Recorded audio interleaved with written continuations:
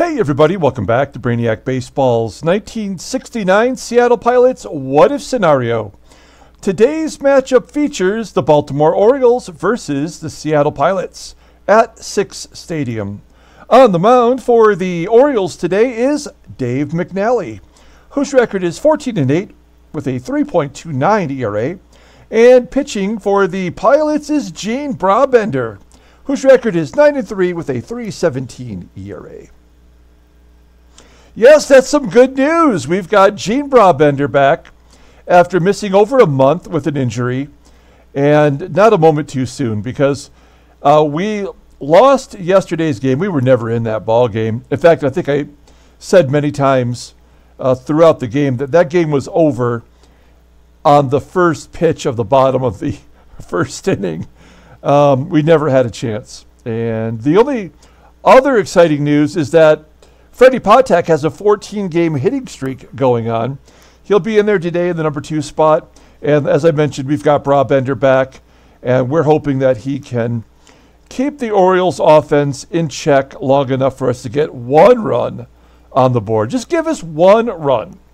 That's all we need. So, okay. Let's go ahead and get started with today's game. As always, I appreciate everyone following along, like and or subscribe to the channel. Gene Brabender. Okay, let me turn my volume down here on my headset as that crowd noise was just blaring right at me. Okay, so Brabender, he is excellent versus the Orioles. They're batting .086 against him in 38 plate appearances. You can't beat that. Take a look at our bullpen here. Freddie made a good suggestion, and that is swapping Skip Lockwood and Diego Segui and making Lockwood the setup man. Now, Lockwood has been pretty poor lately. He gave up 3 runs yesterday. Only 1 was earned because Gary Sutherland made an error. So 2 of those runs yesterday were unearned. But he has been excellent otherwise. And I think we're going to give that a shot. We'll move Diego Segui to the short relief role. But Lockwood will not be available today. He is tired after yesterday's whooping. Okay, and then here's our lineup versus Dave McNally. I put all of our best players in there regardless of lefty-righty matchups. I just want to win this ball game. I would have put Mike Hegan in there, but actually Deron Johnson has been a better hitter at first base than Hegan, and Van Kelly doesn't hit lefties well. Neither really does Kessinger, but we're going to go with Kessinger today anyway. So I feel like this is the strongest lineup that we can have versus a left-hander. Okay, let's go ahead and do the lineup rundown for the Baltimore Orioles. Batting leadoff, playing center field is Mack Jones. Batting second at third base is Ron Santo. Batting third in left field is Willie STARGELL. Batting cleanup and catching is Elrod Hendricks. Batting fifth in right field is Frank Robinson. Batting sixth at second base is Davey Johnson. Batting seventh at shortstop is Jim Fregosi. Batting eighth at first base is Jim Campbell.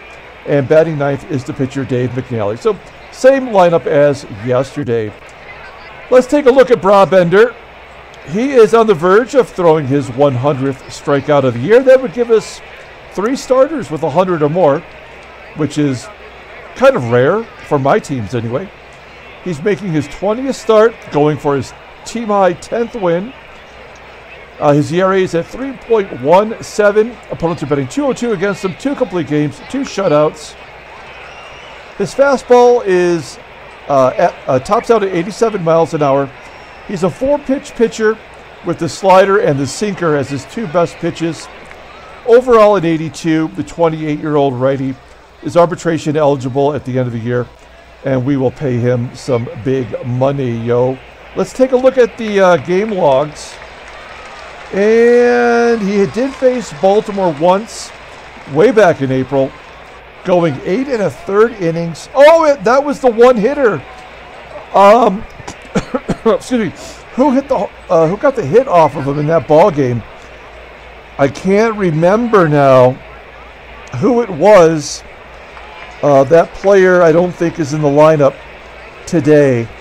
But yeah, that was a one-hitter, almost a no-hitter, as we lost it there in the ninth inning. That was a very exciting game. If you can find that one, go back, take a look at it if you haven't seen it. It was truly an exciting moment in this series. Okay, take a look at our defense here. First, second, and behind the plate, all below league average. Otherwise, pretty sound everywhere else. Here we go, Mac Jones leading off versus Brabender. Brabender looked like he was going to get strike 3, but Mac Jones connects with a ground ball to second. Sutherland throwing him out. 1 out. Here is Ron Santo. Santo popping it up in between first and second base. He's going to call for it. Looks like Deron Johnson will make the catch. 2 down. Here is Willie Stargell. Stargell had 2 doubles in yesterday's game. And a comebacker to Brabender. And that was about as successful as you could hope for, a guy coming back from a big injury like that. We go to the bottom of the first. Let's take a look at our lineup rundown. Batting leadoff, playing second base is Gary Sutherland. Batting second at shortstop is Freddie PATEK. Batting third in left field is Lou PINIELLA. Batting cleanup, playing first base is Deron Johnson. Batting sixth in right field is Tommie AGEE. Batting seventh in center field is BOSCH. Batting eighth, I'm sorry, I'm out of order here. This is batting seventh and catching is Jerry McNERTNEY. Batting eighth at third base is Don Kessinger. I just kind of want to start this all over. And the pitcher, Brabender's ninth. I'm sorry, I'm just so geared up. Let's take a look at Dave McNally. 14-8, making his 30th start. 3.29 ERA, 152 strikeouts in 216 innings pitched. 6 complete games, 3 shutouts. Fastball topping out at 89 miles an hour. His curveball is his out pitch. It's rated an 89. His fastball's an 81. Overall, rated an 88. The 26-year-old lefty goes to free agency in 1971.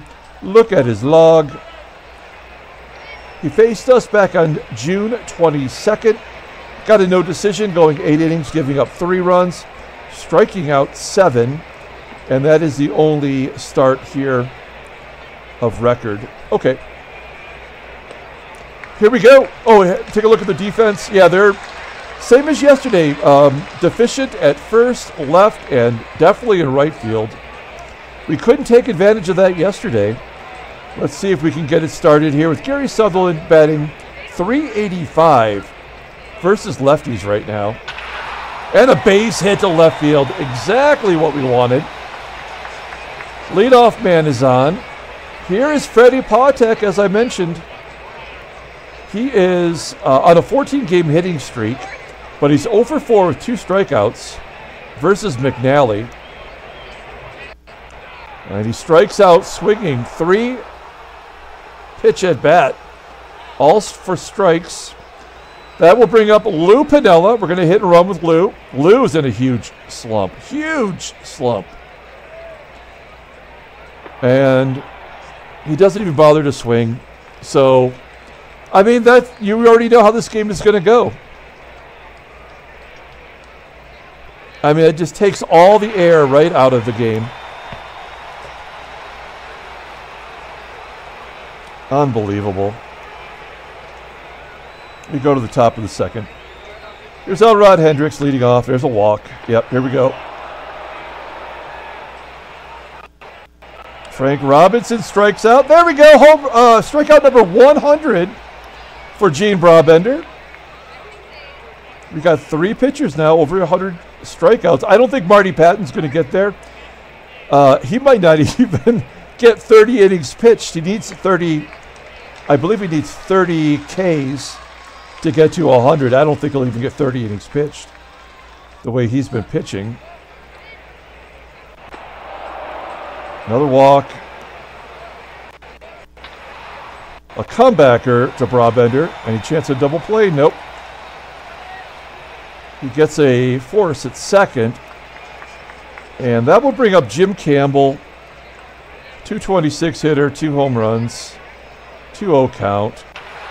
And a ground ball to second.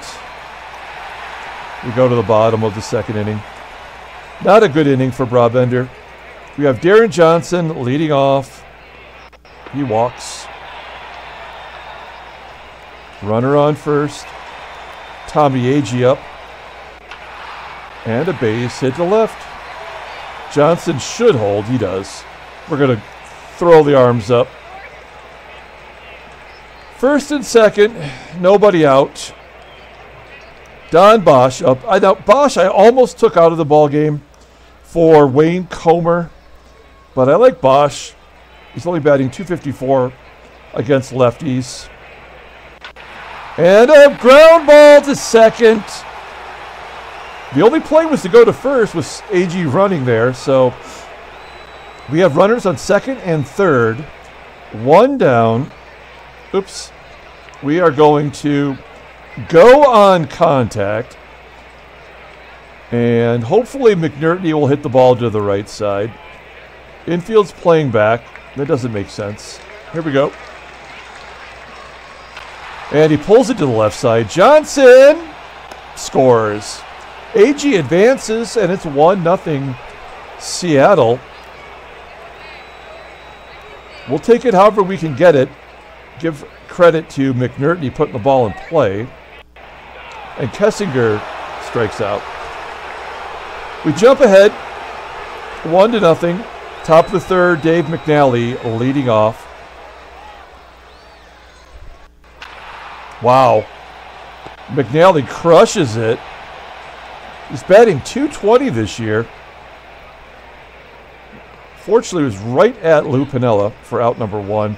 There's our third walk by Brabender. So, I mean, we would be best pulling him right now. Ground ball to second. Can we turn 2? Nope. Jones goes to second as the only play was to first. Here is Willie STARGELL. Pops is 0 for 4 with 2 strikeouts against Brabender, but this is not the same Brabender. Fly ball to right. Play made by AGEE. We go to the bottom of the third. Brabender, I guess we give him a chance to take a cut here. And he walks. That's so stupid. Seriously? I don't get it. Let's see if Sutherland can lay down a bunt. Oh, I just got an order delivered. I ordered, this will be an I Got This video coming up later today then. I ordered some 1980-81 Topps Hockey insert posters, mini posters. Pretty cool. I mean, for me anyway. We'll have that up later today, I guess. Okay, here we go. Lay down a bunt. Sutherland. Good bunt to first. Come on, Brabender. He does advance to second. So we've got a runner in scoring position, although that's a tall task to have Brabender score from second on a base hit. Here's Freddie PATEK. He's 0 for 1 today. Struck out 3 times in his career versus McNally. Almost the 4th time there. He does connect, popping it up into foul ground. 2 outs, and Lou's up.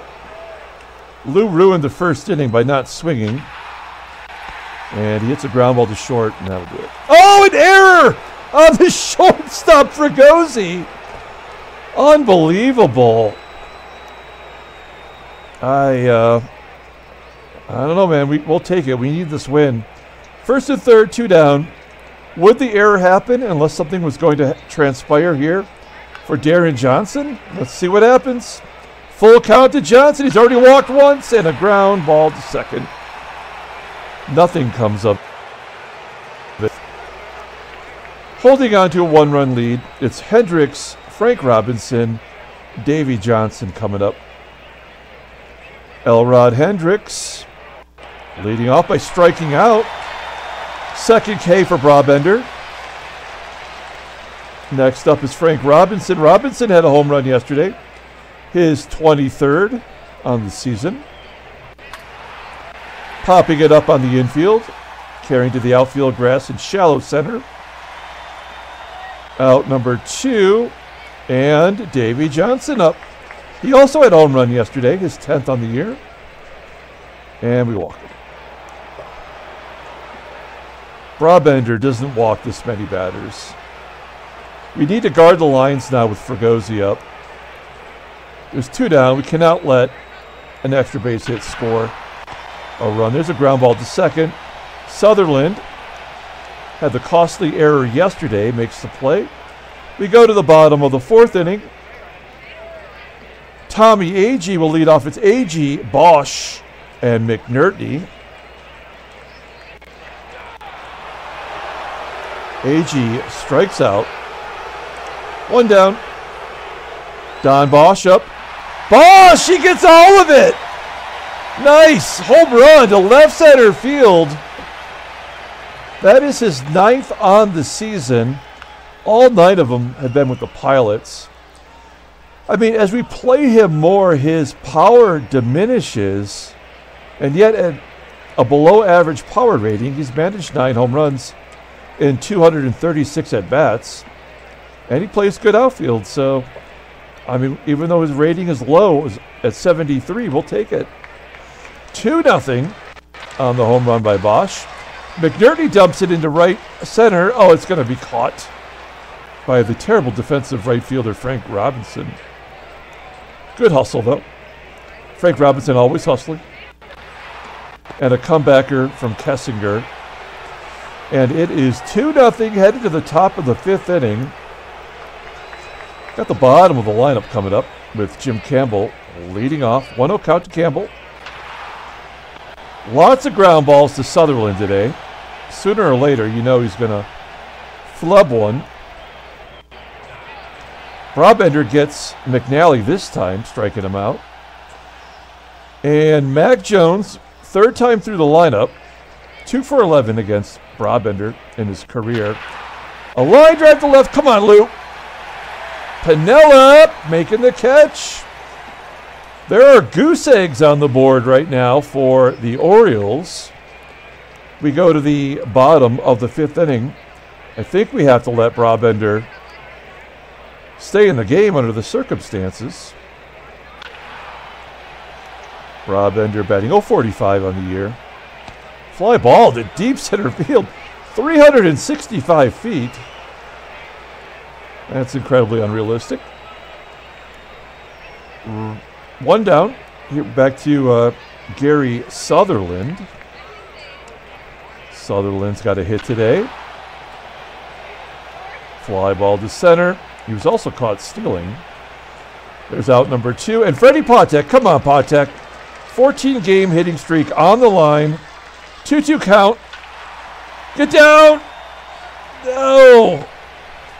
It's going to be carry out to left field where STARGELL makes the catch. We go to the top of the 6th inning. We've got a 2-run lead, but the heavy hitters are coming up, so we definitely need to keep an eye on Brabender. He has walked 4 today, and Ron SANTO will lead off. Ground ball in the hole. It's short. PATEK not contributing at the plate, but makes a good defensive play. At what point do we bring in defensive players with the way things are going here? STARGELL popping it up. PATEK will make the catch here too. 2 quick outs. Elrod HENDRICKS is up. He's walked and struck out today. 2-1 count to HENDRICKS. Line drive to left. Come on, PINIELLA. Yes. Oh my gosh. Well, this is an exciting way to come back from injury. We go to the bottom of the 6th inning. PINIELLA's going to lead it off. He is batting .340 versus lefties this year, but 0 for 6 versus McNally, and as I mentioned earlier, in a huge slump right now. PINIELLA popping it up to short. I mean, oh, and it's dropped by the shortstop again. That's the second error by Fregosi today. Maybe this is just going to go our way, the way things are developing here. PINIELLA on first. Here's Deron Johnson. This could be a potential double play. Yep, there we go. As you might expect. Oh, PINIELLA hustling into second base. Orioles defense today is not as, I mean, the people that are, well, Fregosi's got a rating above league average. The players that are below league average haven't, they've been playing good defense. So, I don't know. It doesn't really make sense how they dole out the errors. AGEE flies out to right center. Do we tag? Yes, we do. PINIELLA's safe at third. We need to get PINIELLA to third. That's a little bit of a risk, but Frankie doesn't have a good arm out there. But with the possibility of a pass ball or a wild pitch or a balk or something, we got to get him over. We need all the runs we can get. Here's Don BOSCH. BOSCH walks. And that will bring up McNERTNEY. He drove in the first run with a fielder's choice. So it's first and second. I'm sorry, first and third, 2 down. We're going to let McNERTNEY take a cut here. 2-2 count. Hard hit ground ball to second. And that'll do it. We are moving on to the 7th inning. All right, so we are going to bring in a defensive replacement at first. That's Mike Keegan coming into the ball game in place of Deron Johnson. Johnson, below league average at first. So we've made a big improvement there. I think we keep Sutherland at second, and we'll keep McNERTNEY behind the plate. He's as good as throwing out base runners as Jerry May, our backup catcher. So that's really the only play we can go with here, unless we bring in Van Kelly to play second. And I don't feel like, even though the rating is a big improvement, I don't feel like it's really that much of an improvement in results. Here we go. Frank Robinson leading off versus Gene Brabender. 3 righties due up in the 7th. 2-1 count. Ground ball right to Hegan. They will find you as soon as you get into the ball game. 1 out. Davey Johnson up next. 0-1 count to Johnson. Oh, good play by Sutherland. Yes. Oh man, I feel good about leaving him in there now, because if that would have been a base hit up the middle, and maybe Kelly had better range, I would have hated myself. 2 down. Here we go. Jim Fregosi at the plate. And there's the first hit of the game. Oh, man. Damn it. Fregosi, 1 out away from taking his second no-hitter into the 8th inning on the season. And we've had a couple close ones this year otherwise, too. So, oh, man. Full count to Campbell. He walks him to get to the pitcher, and they're going to pinch hit. So that's it for Brabender. 103 pitches in his return. We're going to bring in Ron Locke. Locke, of course, is lights out versus left-handers. They're batting .163 against him. He has given up 2 home runs, though. 1 swing of the bat would give the Orioles the lead. Clay Dalrymple is in the game. Doesn't have a ton of power. He's a backup catcher. That's a weird person to bring in a pitch hitting spot. Okay, first and second, 2 down, lefty on lefty violence. And he pops it up. PINIELLA makes the catch. Well, we've lost the no-hitter. We go to the bottom of the 7th inning. Pete Richard is coming into the ballgame, 29th appearance, 5-3, a 3.52 ERA. He walks as many as he strikes out, but opponents are betting only 180 against him. No saves, 1 bluey, 4-pitch pitcher. He's got 2 different types of fastballs, a 4-seamer and a sinking fastball. Overall in 81, the 29-year-old left-hander is a free agent next year. Richard, also a lefty, so Kessinger will just bat like he was before as a right-hander. Fly ball in the left center field. Is that going to get down? Oh, it's going to be caught by Jones in center field. 1 out. Oh, damn. Do we leave Locke in there? Because we have 4 lefties coming up. We know John Morris can't get lefties out, even though he is a lefty. I think we have to leave him in the ballgame. He's 0 for 3 this year. Why not? Full count, and he walks! Oh, Ron Locke takes a walk. That's the second pitcher walk today, which is just, again, stupid as hell. I know it's in our favor, but it's just the dumbest thing ever. Here's Gary Sutherland. He loves to see the lefties. Popping it up, though, in front of home plate. Oh, another error! Come on! That's so stupid. That is an error on the catcher, Hendricks. Well, okay, this is the good thing, though. Now, Freddie PATEK will be up. He is 0 for 3. His hitting streak is on the line. This will probably be his last chance today. So this is a big at-bat. 1-1 count to PATEK. Yeah, down the left field line. Make it 15 off the wall. Everybody scores. It is 4-0. A pitcher walk and an error. And then the double. I mean, come on. We need this win. That is his 9th double as a Pilot. So, I mean, I'm grateful for the stupidity of the ball game. PATEK in scoring position for Lou. Lou, just get anything at all. Is that going to drop in? Get down! Oh, no, it's going to be caught by Jones. Oh, we don't need a tag. Jones has got a good arm, and PATEK gets thrown out everything he does. Now Hegan will come in. Not come in, but he'll get his first at-bat, is what I mean to say. Does not hit lefties well as a lefty. And he pops it up as you would expect. So we're going to the 8th inning. We've got a 4-run lead. I'm glad we left Locke in there because the lefties are coming to the plate here, starting with Mack, Jones. Ground ball to third. Kessinger throwing him out. 1 down. This is the tough one, though. Ron SANTO batting .356 versus lefties. Ground ball to short. And out number 2. So Locke doing the gerb.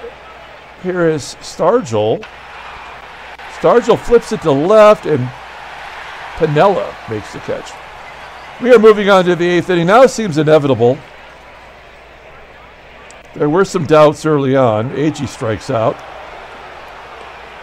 First K for Richard today in his 2nd inning of work. BOSCH strikes out, and McNERTNEY grounds out to 2nd. So a pretty good job there, all in all, by Richard. Wasn't helped out by his defense. We go to the top of the 9th inning. There's no save that's going to take place here, so we're going to let Locke pitch to Hendricks, and then we'll get the last 2 outs here in the 9th. 2-1 count. Ground ball to first. Hegan makes the play.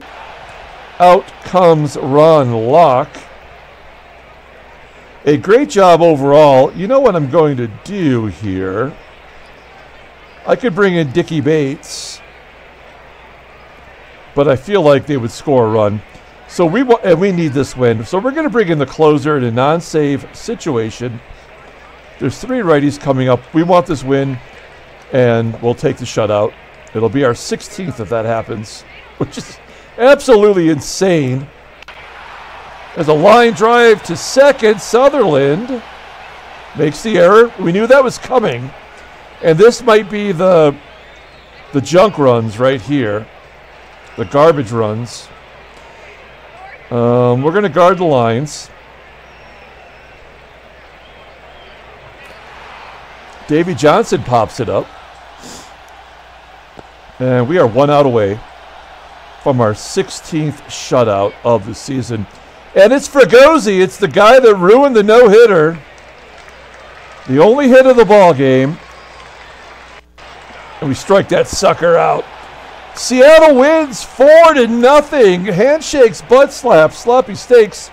5 total hits, but that was as entertaining as it gets. Oh, and what is it? Like, that's the 3rd shutout of the week. Last week we had 3 shutouts. Week 1 we had 2 shutouts. So 8 shutouts in the month of August. And we still have a week and a half to go. Okay, let's take a look at the standings. Okay, well, San Diego got a win. There we go. Good job by him. The Cardinals and the Mets are tied.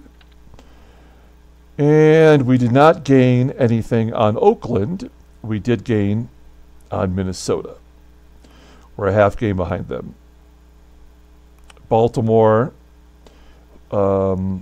loses a game on Cleveland. Cleveland's 2 back. Don't sleep on Cleveland. All right. Headline news, Brainiac Baseball Daily Beat. Oakland pads their lead in the American League West. Nice effort by the Cub reporter. Can you give us a paragraph? I can only give you 1 sentence. 2 homers for Duke Sims of the Indians. Oh, they beat the Twins? Nice. And what else we got here? Senators scoreless as Ellsworth throws a shutout. 4-0 win for Ellsworth. Okay, let's take a look at transactions. We have 1 more retirement. 3 retirements in a row. It's Minnie Minoso retiring at age 43. Don't worry, he'll be back at age 50, right, for the White Sox. But, yeah, he's done. Okay. Let's pull up the box score and get out of here. Thanks for watching, guys. Like and or subscribe to the channel. We will have an I Got This coming up later today. Yesterday, we opened up or 2 days ago for Time Travel Tuesday, we opened up 1987 Topps Rack Packs. Found Bo Jackson's rookie card and Mark McGwire's second-year card, which is worth almost as much as the Bo Jackson rookie card. So kind of nifty there. We're going to give the player of the game to Freddie PATEK for getting his hit streak, keeping that alive, and driving in 2 runs that really solidified the ball game. Gene Brabender, first Pilots pitcher to 10 wins. He only gave up 1 hit and 6 2/3, but the 5 walks is what offsets lack of base hits. And Ron Locke, unsung hero, going 1 2/3. Mike Marshall closing it down, getting a strikeout. Dave McNally, hard luck loser, falls to 14-9. So that's going to do it. We're going to come back tomorrow with Game 3 of the 4-game series. Until then, everyone, have a great day.